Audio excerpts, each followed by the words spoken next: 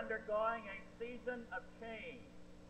This change demands that we look carefully into the window of the future. And let us not be afraid to accept the new or to retain the old. But let us face the future with a Texas Democratic Party which is alive and vital, a party whose strength is forged by the fires of diversity, whose wisdom is derived from years of experience, whose enthusiasm and idealism is stirred by the legions of the young, and whose human concern is strengthened by the participation of men and women from every background.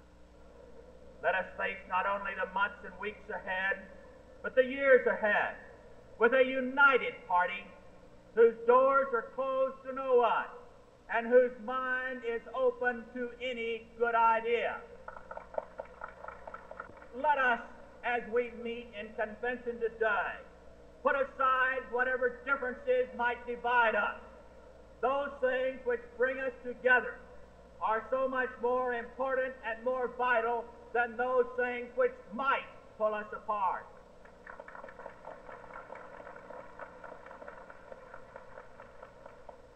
When this convention has come to an end, let us leave here in a spirit of unity and harmony.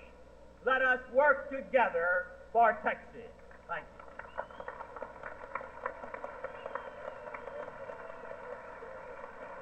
The dignity of the individual human being is our central concern.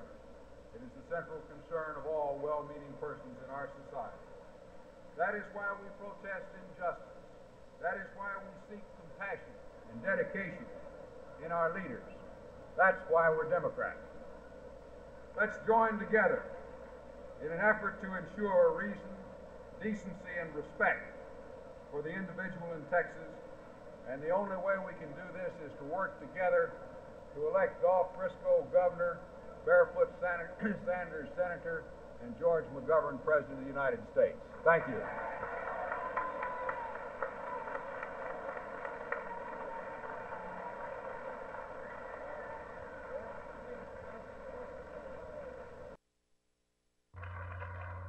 Now, while it is a fact that middle income and working people in this country are having a hard time even keeping up with the cost of hamburger and the loaf of bread that we have to buy, those executive pay raises that I've just referred to are fully ample to cover even the inflated cost of a Cadillac or a yacht or the lobsters or all the rest that go with that standard of living. And I can understand why the president of General Motors says that he prefers Nixon approach to George McGovern.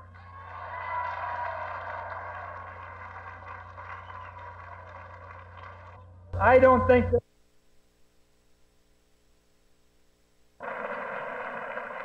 Now, glorifying people such as Ramsey Clark is something you might expect from the McGovern radicals who want to slash our military muscle to a level that would invite aggression and cripple the oil industry at a time when we're facing an energy crisis. McGovernism would bring this country to its knees and not in prayer. I think we will win this election for several reasons.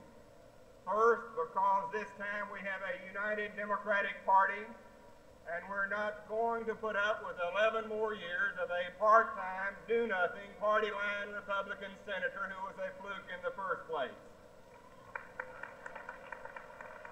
I think we're going to win this election because the people of Texas don't like coattail riders and me-tooers, and that's what power is.